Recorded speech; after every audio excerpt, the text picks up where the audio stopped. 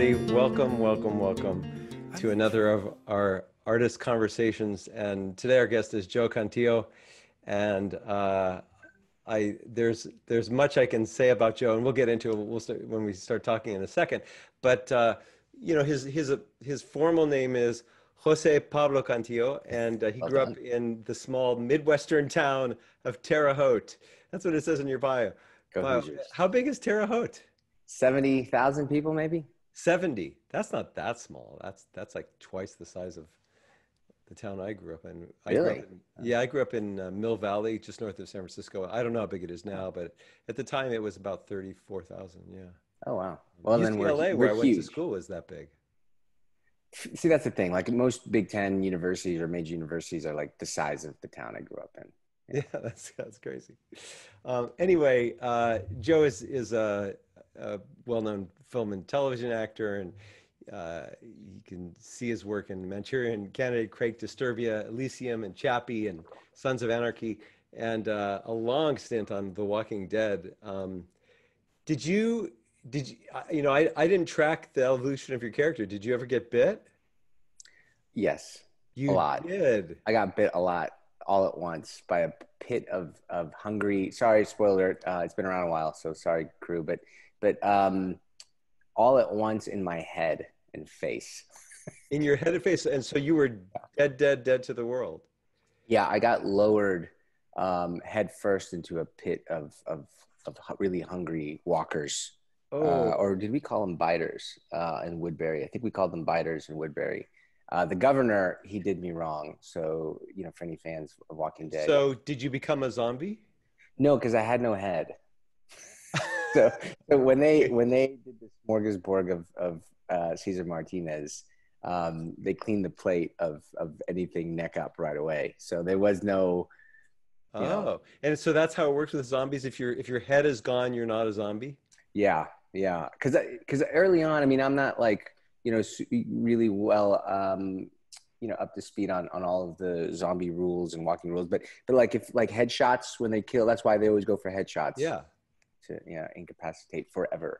Because there was a fun scene, I think in that episode or the one right before. I think it was right before, where there were a bunch of just zombie heads in this cabin that are still trying to bite our legs and feet, and so you kind of have to put the heads out of commission. Wait a minute. So the heads, even if they're decapitated, their heads stay alive? Yeah, they're can do their thing? Yeah, like little piranhas. Yeah. And so you have to shoot it in the brain, and then that kills it. That's right. Yeah. But if it doesn't do, so if you just chop off their head, it's this wow. Yep. It's the running, like little chicken with its head cut off. Wait, were you in the scene with all the biting heads? Yeah. You were? Yep. How'd they do it? Boy, how did they do that one? It's been a while. Did they paint out? I think they may have. No, I think at that point we were pretty much in visual effects land. Oh, I see. Walking Dead was neat when I first arrived. A lot of what was done was practical, and then slowly a lot of the hits started coming in post with a lot of the blood hits and what have you started being digitally put in there. And I think that was the case with that scene. They had heads, so it was kind of a nice mix between the two of practical and special effects, and then visual effects, where they had some heads made.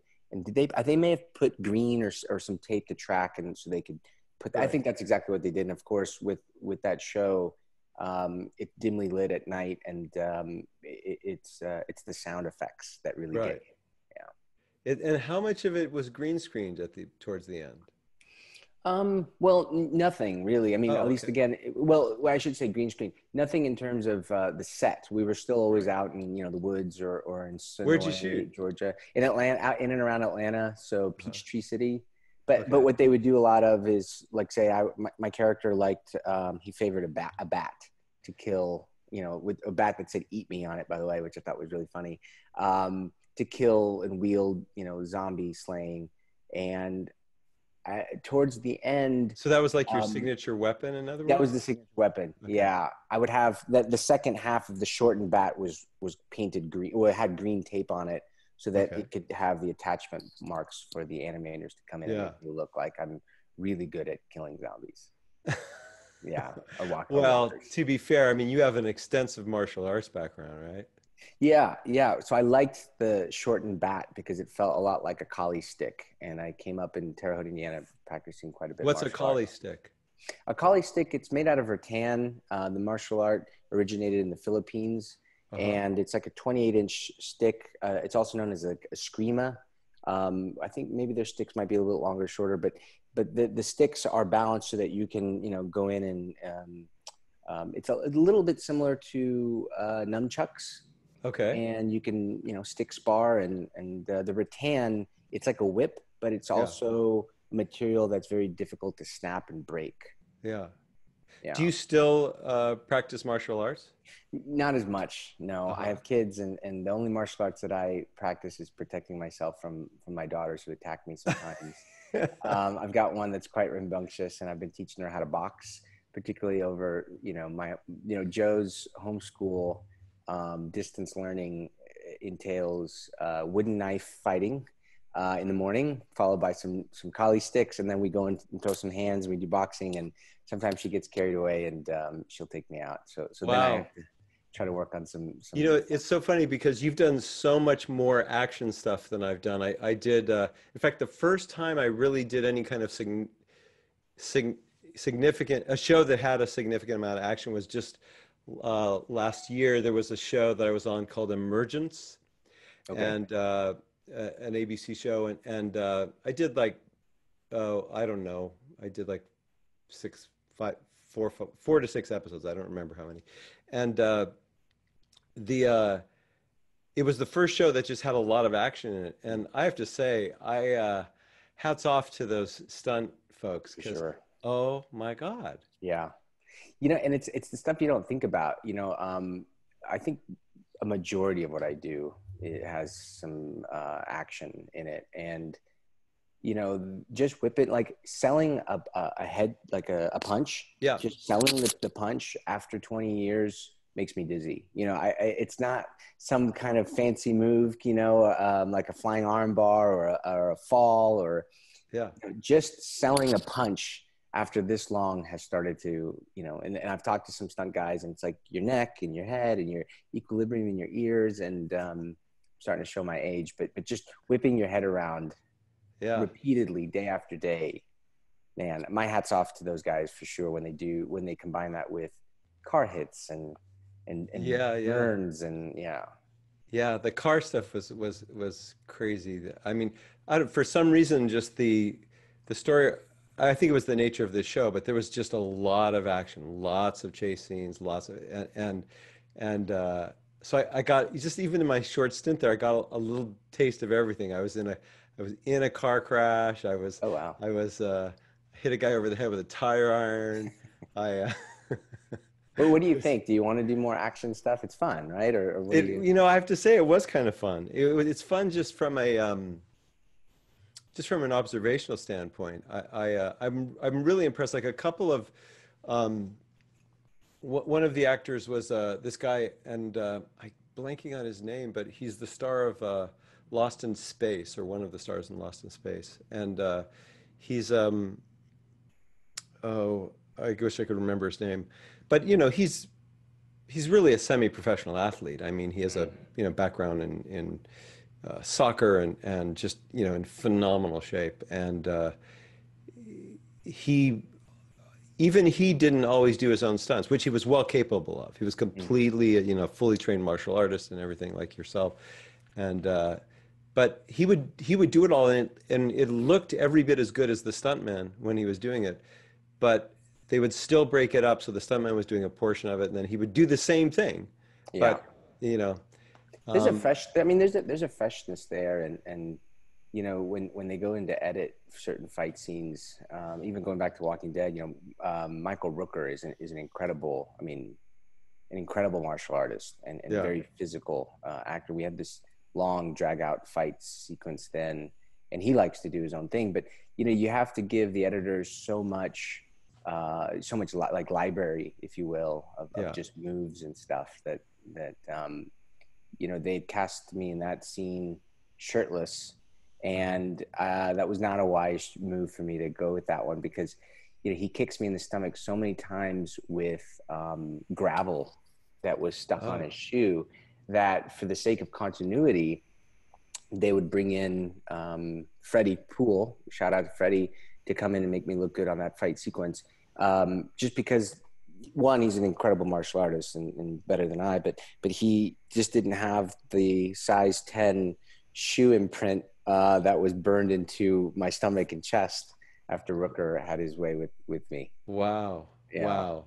That's that's kind of amazing. You know, it's funny. It really did give me a whole. It was completely an education for me. It is. It's great fun. There's now. I'm curious because in the way they did it on Emergence is the the people who were the central participants in the fight got a tape of the fight usually a day before, Hmm. and then they would learn their choreography from that, and then come in and then review it with the stunt thing. Is that how they did it with you, or was it happening on set? Yeah, the some of the scenes that are like a much more complicated or sophisticated sequence, then we would start with pads and mats on days that I didn't shoot to come in Okay. and start to work on it. And because I had a background, they would very just I was very flattered that they would allow me to have input on what moves are natural to me. Yeah. And I have my one go-to move that I now have to retire because I think I've used it too much. Where I have What's the this move? So I have this one arm. It's from capoeira, where I take it Yeah. like a backflip, and then That's I the kick. Brazilian dance form martial art. Is that right? Yes, that's right. Uh-huh. That's right. And I don't do capoeira, but my brother had taught it to me several years ago. And Okay. so when we're doing a break dance or a dance battle with my daughter anywhere, it comes out. It's my wedding. Like this move comes out, but it also comes out conveniently when they're like, "We need to spruce this fight up." I'm like, "I've got one." And so it's this kick, and so anyway, they'll lean in on you a little bit and say, "What kind of moves? What kind of background do you have?" And because it's JKD, we do a lot of knee elbow headbutts, things that are a lot of What's close JKD combat. stand for? Jeet Kune Do. It's the Jikundo. Okay. martial art that Bruce Lee created, and it's very practical. And so when they get into the fancier, more cinematic stuff, then I'll reference stuff that my brother taught me that my martial arts instructor in Indiana would be shaking his head at and like, no, you don't do that in these fights. Wait, so this move you were describing, what does it look like? I would do it for you if Zoom would allow, Yeah. but sure, why not? Has anyone done that before in an artist No, conversation? All right. no. This is So, a so first. what I want to do is almost fake it and make it and just throw my legs around so that you'll think that you saw it. But hold on. Don't hurt yourself or I'll feel forever. No, no, no. Like I said, I do this move like way too much. So I'm gonna take off my mic here. Yeah, Yeah, this will be take one. yeah, See if you see it. All right. So I start off here. yeah. So Oh it's kind of yeah. like a flip, you know, Yeah. kick. It's sort of like I don't think I wore the right a pants for it. cartwheel starting from a sitting position or something. Yeah, and your hand go and you directly go backwards. So it's like a Yeah, back flip amazing. versus a kick. And like I said, I just realized, wardrobe. You have to wear the right pants for for that move. Which I learned, boy, going back to one of the first big action films I did was Crank, Yeah. and my character was insane in Crank, and they wanted him really flashy, so I had these shiny suits and these shoes that had no tread Yeah. or traction, and so I was slipping and falling throughout that entire film. Well, Yeah. so we were talking before we started the session.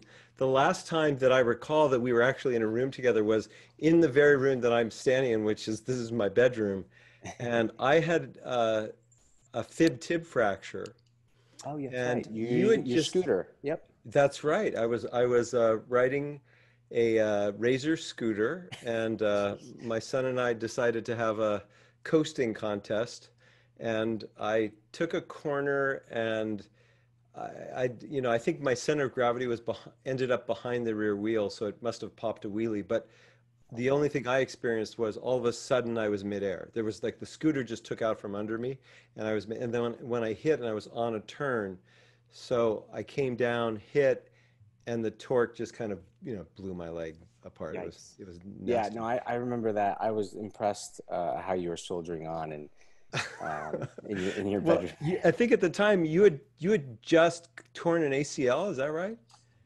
Yes, that's right. I tore my left knee ACL. That's Yeah, right. and so you had done a bunch of physical therapy. You were incredibly helpful, actually. I really appreciate it. Oh, Thank thanks. you. I do actually. I do remember that conversation. I think it was the thing that cools your whole leg. There's Hmm. a machine that you could put on that would keep your leg cold, Yeah, so I you don't never have to got ice it that, and all that but stuff. Okay. that's interesting.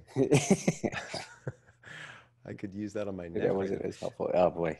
Yeah, Um, the ACL was a tough one because I was going into I was up for a really big franchise franchise, like a film franchise, action related. And I think the opening scene would require me to jump from one rooftop to the other. And of course, we would fake it, but still just landing, and so I remember I duct taped my leg so that it wouldn't slide. But, I didn't really quite make it through the meeting without anybody noticing just how bad a yeah, shape I was. I thought, I could still muscle my way through a yeah. 6 month shoot, and I didn't. I just bit the bullet, and I did the It's surgery. it's funny because I had a couple of gigs in the heels of my thing, and um, there were I did a half a season of Damages, and like I couldn't walk really, so I would be like me in a car and like Yes, just talking to somebody, or me at a conference table, and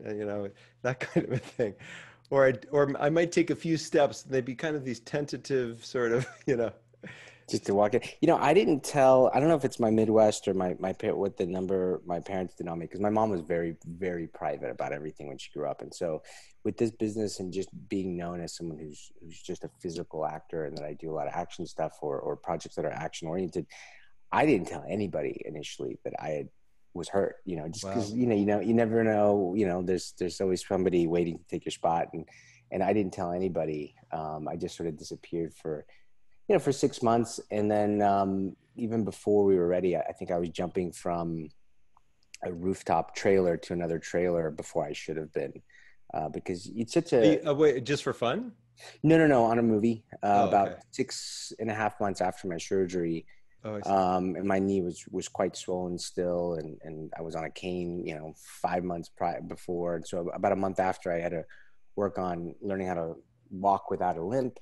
Yeah. And I thought about, putting it into the character and stuff like that, but I don't know. It felt like it could sort of, taint my reputation, if you will, amongst this Yeah, yeah. production company that I wasn't a whole person anymore with terms of action. And it's silly. I've learned so much since then about it all, but What do you think you've learned?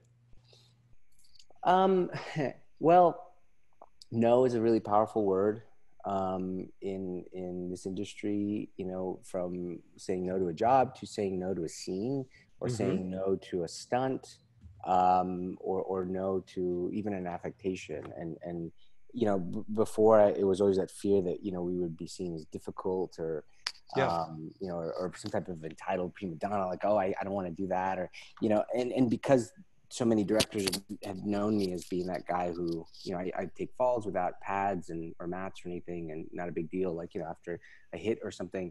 And so that now looking back, it's like, no, I realize that I have to be able to live, and my Yeah. career, of course, not that it's not everything still, but when I first got into it, so obsessed that I didn't think about what life is like after injuries and those kind of movies, and I look back on them fondly. But I'm a softball coach, and when Yeah. my kid gets a hit, that trumps anything I've ever Yeah. done anywhere in the world.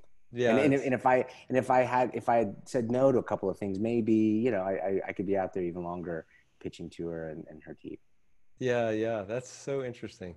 It is funny how it's hard getting used to that concept. But I think part of it, it seems, I'm wondering what your thoughts on this, because it seems to me the trick is that it doesn't have to be conflict based. When you're saying no to something, it doesn't need to be combative. It's just, oh, I'm not comfortable with that because of blank. And I've never found people, you know, pushing back very hard when I expressed discomfort with something. They were like, okay, Mm-hmm. Yeah, and I think that's what I learned is that it was always that it's more of a collaboration than a dialogue. Like, are you down for this? It wasn't. You're absolutely right. And if I go back in time and if I, it doesn't have to be a no. It would have been. I guess it's tact is what I've learned. You know, Yeah, it's right. just, you know, you can.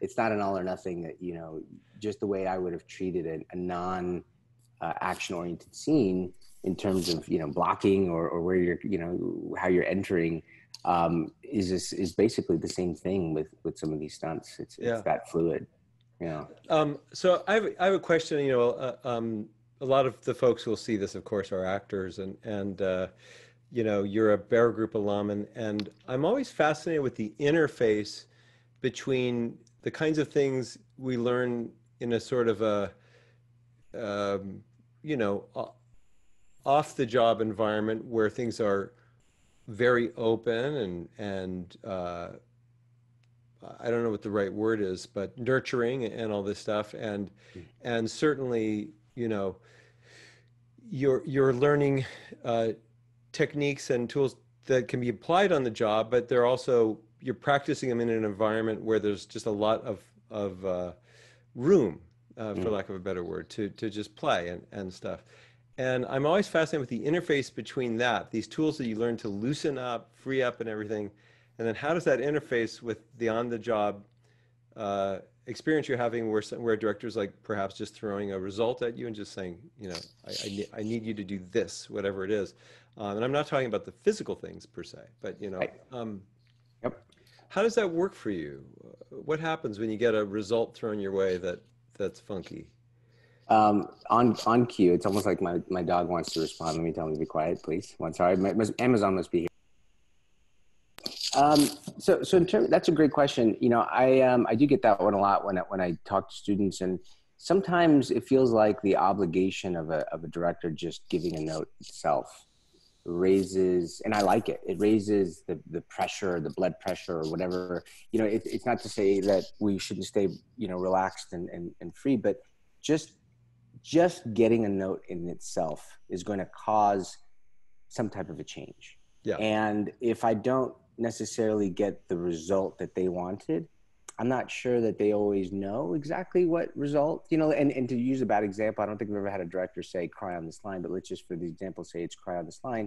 And they're going to push in and there's all kinds of stuff that has to happen on the crew and camera in order for me to get that one line crying or at least, well, whatever. So just the pressure and the obligation of it is going to cause some type of different take. yeah, And if I'm uncomfortable and all of a sudden I don't feel like it's coming, then there's some sweat there, there's some fear there that still works, yeah, and then the director, you know, will feel sometimes that, oh, you know what, I have a new idea now, yeah. or you know, yeah. I So think you know, I think what you just said is spot on. I think frequently, you know, as an actor, we feel that the director knows exactly what they want and it's our job to deliver it and oh no. But I think what you said is actually much more accurate and representative of directors, where they get an idea of something and they'll throw you a note and it's going to move in a direction, but they may not know exactly what they want. And in fact, a lot of directors that I've encountered are afraid to mm, share that. They feel like, mm, oh, they're supposed to know. yeah, And um, yeah. and so what you just said, I think, is spot on. That a note comes your way, it's going to change something. Hmm. And even to the extent of the older I get, you know, the more I just sort of freely let it roll off my back and like trust that my subconscious will take care of it. So, you know, they'll say, you know, if they say like cry on this line, I just immediately, my subconscious, I go like, it's got it. I don't know what any of that is. And there definitely is a change. And, you know, so a lot of times I'll end up crying. And then, and if I did, if for some reason there's not water running down my face, it's exactly as you described. There are other things going on. Sometimes just the anxiety of knowing you have to deliver something shows up and it's it's a lot easier when you free yourself of trying to deliver a fixed result, you You know. know, I'm a big fan. Thanks for saying that, and you give me way more credit I think I deserve. But I think I'm a big fan of the term or of the words accidental genius. You Mm-hmm.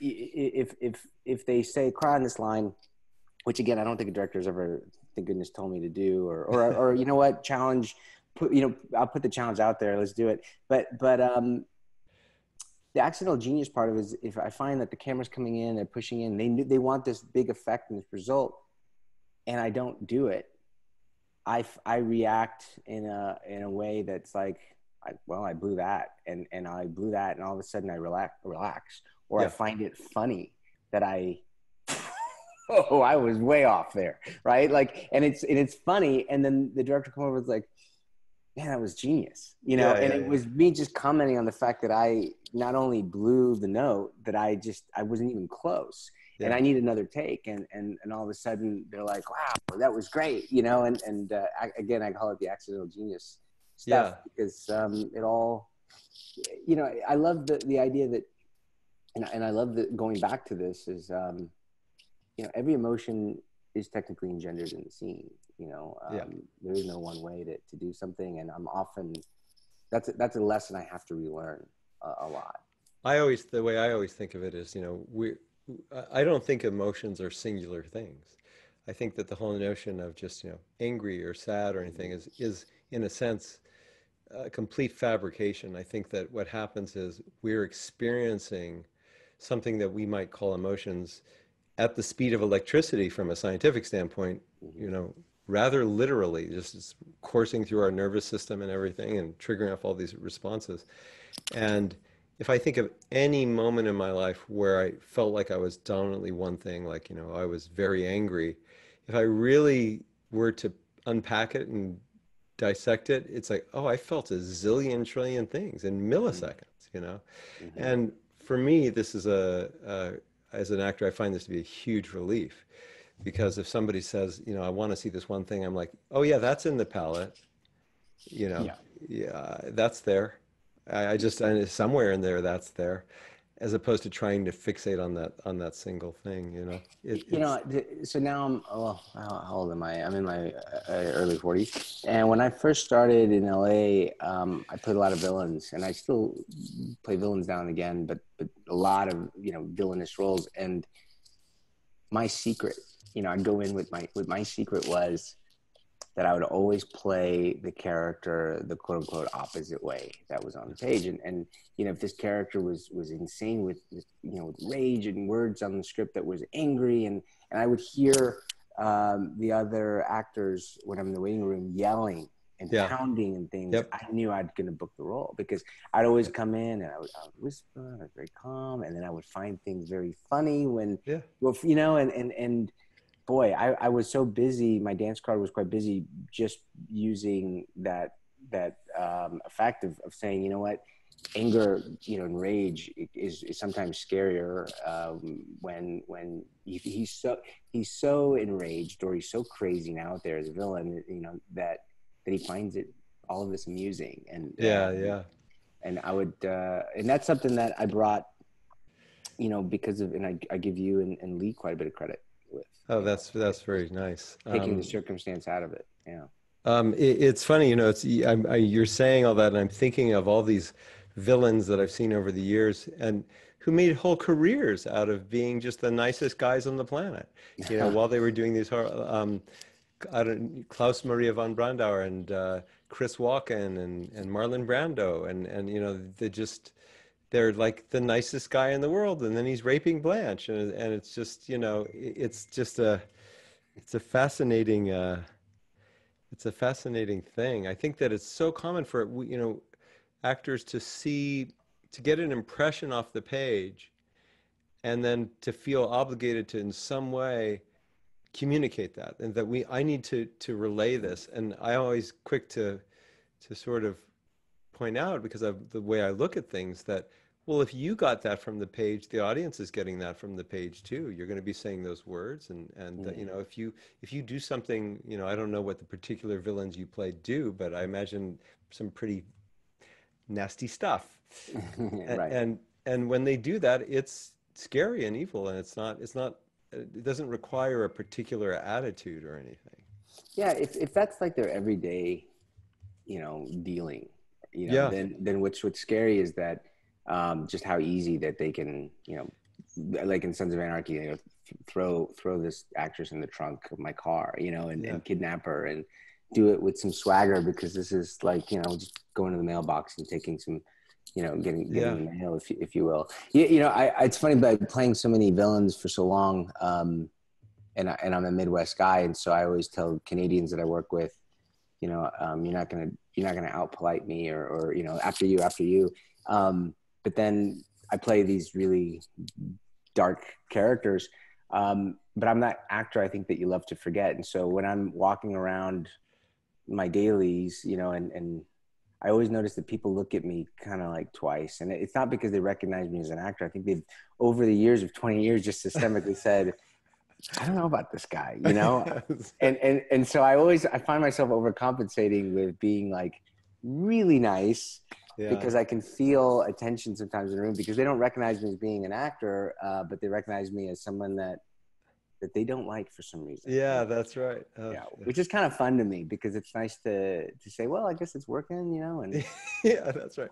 It is very bizarre when reality and entertainment conflate. I have this strange story that came up for me. But just while we're talking, I just wanted to let everybody know, those of you who are watching, if you have questions or comments or anything that you'd like to pose at any point, just feel free to use the participants button and raise your hand, and I will watch for it, and and then I'll call on you and stuff, and we'll include you in the conversation.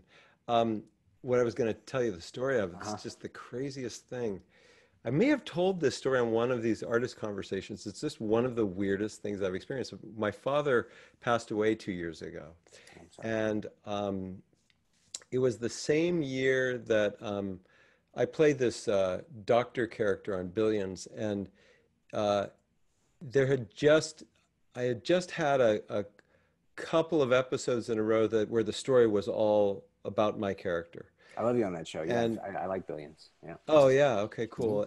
And so um, anyway, my dad died on it was, I think, believe, on a Thursday, and uh, it was I had it's hard to explain, but I had to get to California immediately, and I had this window of I think it was about a 3 hour, 3.5 hour window to get home, pack, get to the airport, and hop on this plane in order to get out. And it was very, very tight. And so what happened was I got there and I packed and I was ready to grab a car to the airport. And the my daughter looked at me and she goes, um, at the time she was 16, she just goes, well, what am I going to eat?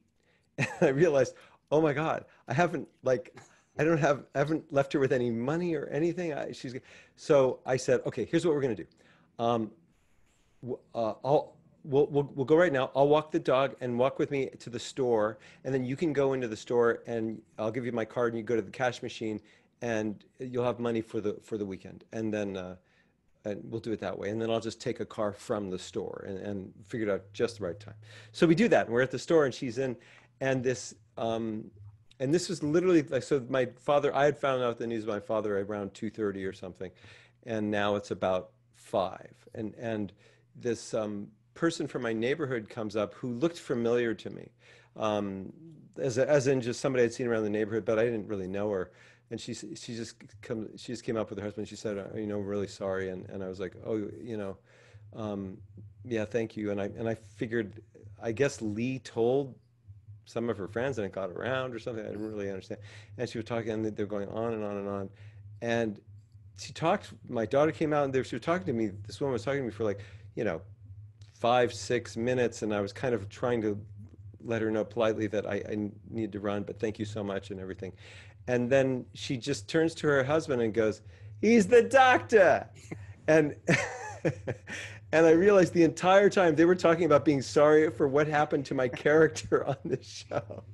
And I was in my world, I was like, this woman is giving me consolation over my father's death, who I don't really know, but that's very nice of her and everything. It's just so strange.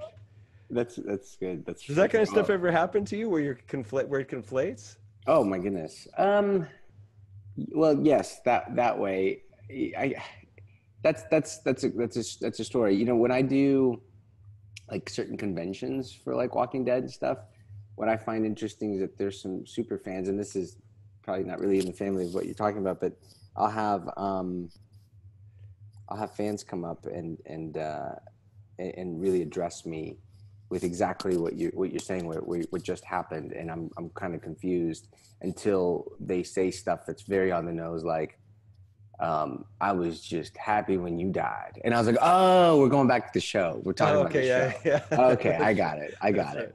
You know, I'm it's just especially since there's so much time that passes between when something airs right. and and when people see it, or when you air and when you shoot it, and there's references there for sure. I think because I've died in like everything I've ever done. I think the best trivia question would be, what didn't I Is die that in? true? That literally everything you've done, you Almost. died? Yeah, I would say probably like 90% of what I've done. I think Oh my God. I had a lot of on-screen deaths, and there'll be some, again, like transposing an experience and bringing it with me. I have some really vivid nightmares and dreams Really? when I finish certain dying scenes.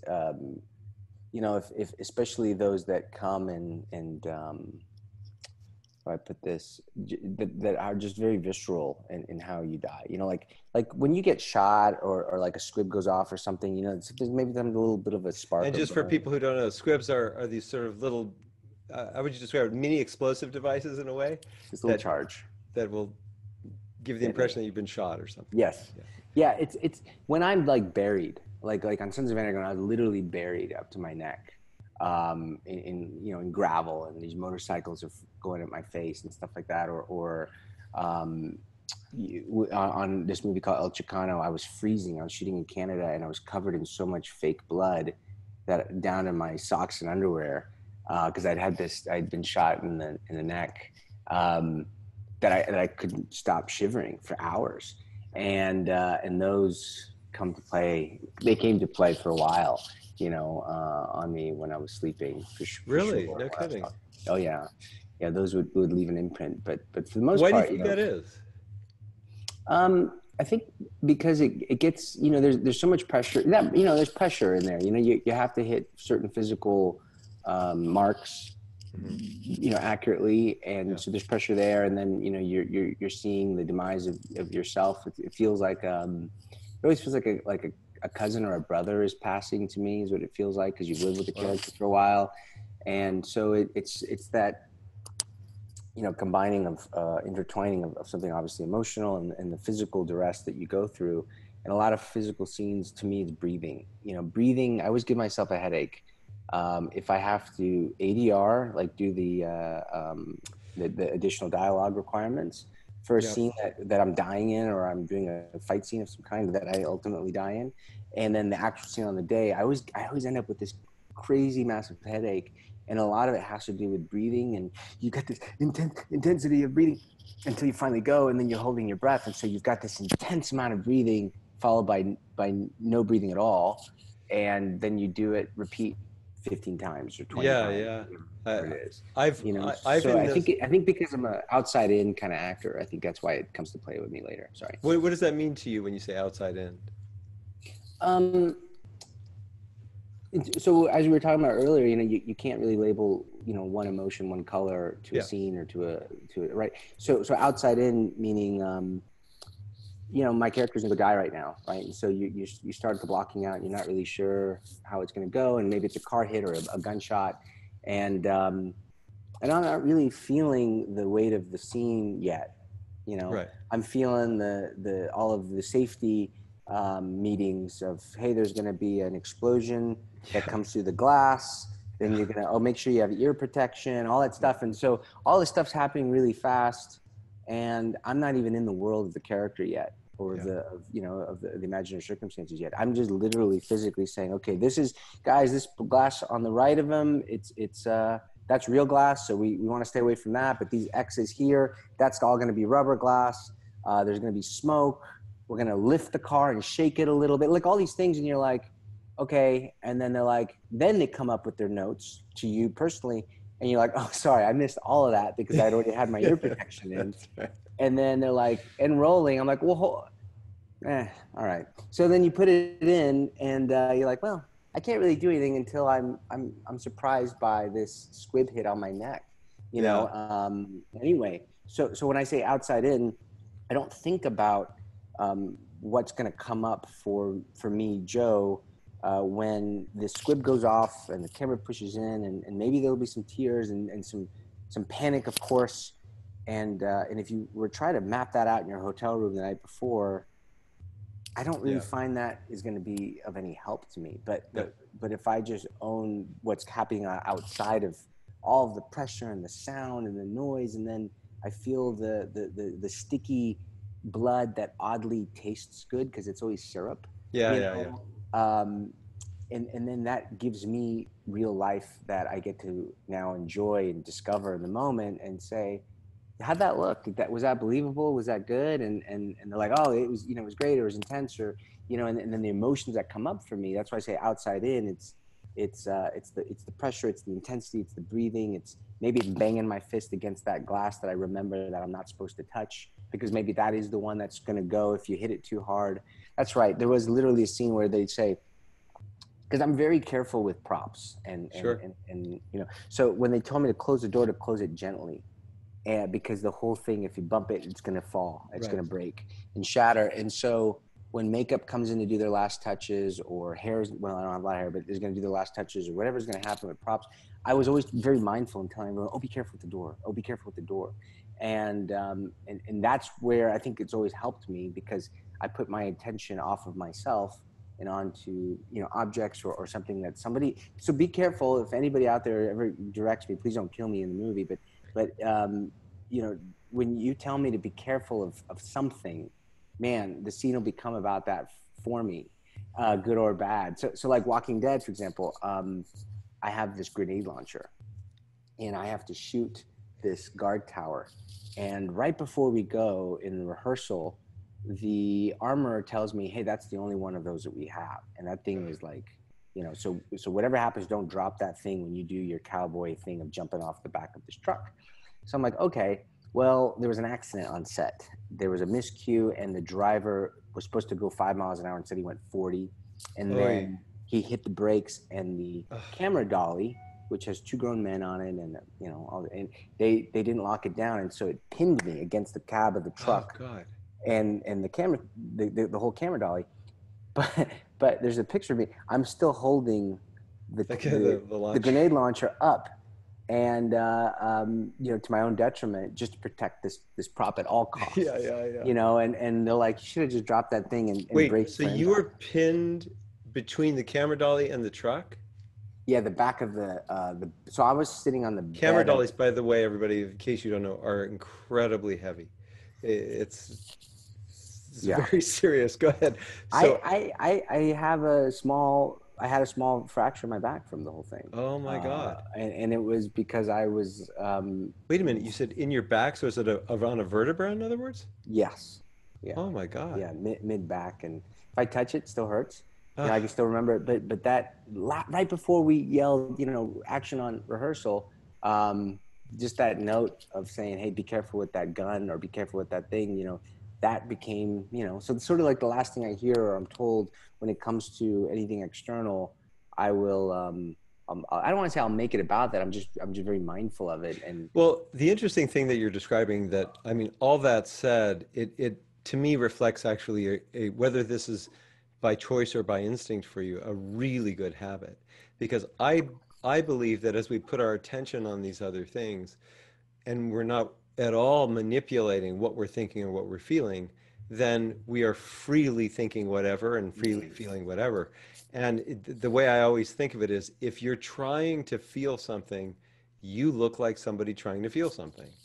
It's like, it's not like the camera misses any behavior. It's there, it's catching whatever you're doing. And unless the story is about somebody trying to feel something, then that could be trouble. But so I think that this habit you're describing is actually incredibly useful for your acting. And I've always noticed that in your work, you're just very loose and free and real and all that stuff. And I think that Thank that you. attention on the outside is actually a good thing. Thank you. There's something that you say in your book that I loved, which may have trickled down. So I'll blame my back fracture on you. I'm kidding. Which is, Great. you talk about the candlesticks in your book, and that's something. If I ever have the luxury of being able to walk around a set when no one is there and going around and assigning an anecdote or a Oh story yeah, yeah. to something, because I'm giving the highlights of when someone on the crew or director tells me to be mindful of something, but when they don't, one of my favorite things to do that I ripped from Barrow Group, or I was trained in Barrow Group, is to go and endow little stories that are very short Yeah. to an object, and in the way I think that technology has helped me, because I'm not a big tech. I don't think I'm a tech person, but everybody says that they're not, and they're very reliant on it. Is if there are certain emotions that are referenced, again, we can't really work that way. But if we want to do outside in, I'll go and Google some images, and then I'll go around and start assigning objects that I see around the set to the images that I respond to. So bad example, let's say it's rage. It's always more descriptive than that, and I get very specific when I Google stuff. But let's say it's rage, and it's just people screaming, or I'm always surprised at what comes up. It's Rage Against the Machine. It's like, oh yeah, rage. So then I'll do that, and then I'll go around the set and I'll figure out a couple of objects that I might come into contact with that fit somehow into this picture, and then now that story becomes just a lot of fun, and so and then forget about it, as you say. And Yeah. that is the most important part of it, is don't make it about that, and then come in and it's like, oh, there's this character is screaming at me, and it's like, oh, she's the one that's enraged, and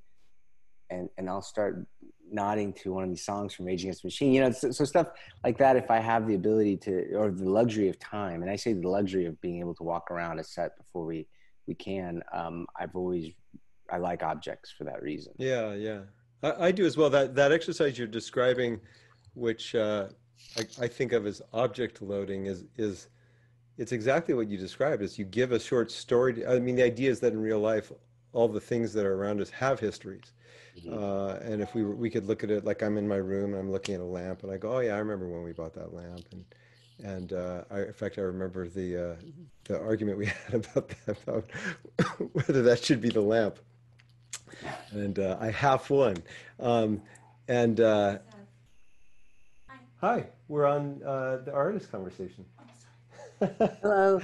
That was a cameo from Lee Brock. Oh my Um, goodness. so anyway, what I was going to say is that the trick is very much as you described, because as a technique, is you give it a quick backstory, just a few things, and then, like you said, it's about forgetting about it, because it doesn't matter whether you're conscious of it or not when you're playing. Sometimes you'll remember and sometimes you won't. It really doesn't matter.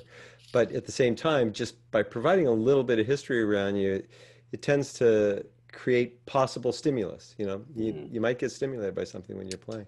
And Um, touching things. One of the first films that I did right after the Barrow Group, I was a lead in a movie called Shackles, yeah, and I just remember, just grounding yourself and touching objects. I was in a prison cell, and I'd never been in a prison cell, and so just I started thinking like, I'm just gonna start playing with stuff, and you start to realize, oh yeah, this character's been there that long that he's probably traced his finger around every square inch of that cell, and whether the camera catches it or not, it was always a really helpful yeah, that technique. sounds fun.